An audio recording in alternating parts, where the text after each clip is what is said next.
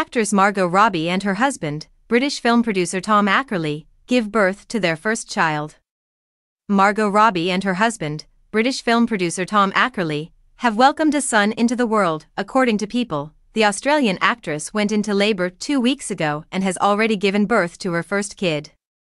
The precise moment of birth has not been made public. Both of the 34-year-old new parents will be spending time with their kid, whose name has not yet been disclosed. Robbie will next be seen in the forthcoming Wuthering Heights adaptation directed by Emerald Fennell. Robbie has been producing more and more in recent years. Most recently, she produced and acted in Barbie. She presently resides in Venice Beach, California, and was married to Ackerley in 2016.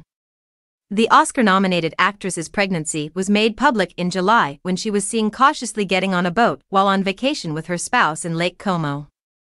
When Robbie was working as an assistant director and Ackerley was playing the role of Celine in the World War II love drama Suite Française, they met in Belgium in 2013. The pair, who are known for keeping their personal affairs quiet, were married in a covert ceremony in Byron Bay, Australia, without making their engagement public there. Most recent public appearance was in September, when they both went to the premiere of the comedy My Old Ass, starring Aubrey Plaza. Ackerley and Robbie were also producers of the movie. When asked how the famous pair manages to juggle their personal and professional life, Ackerley recently made a rare statement regarding their relationship. In June, he said in an interview with the Sunday Times, "We spend 24 hours a day together. It runs smoothly. We don't have an on-off toggle.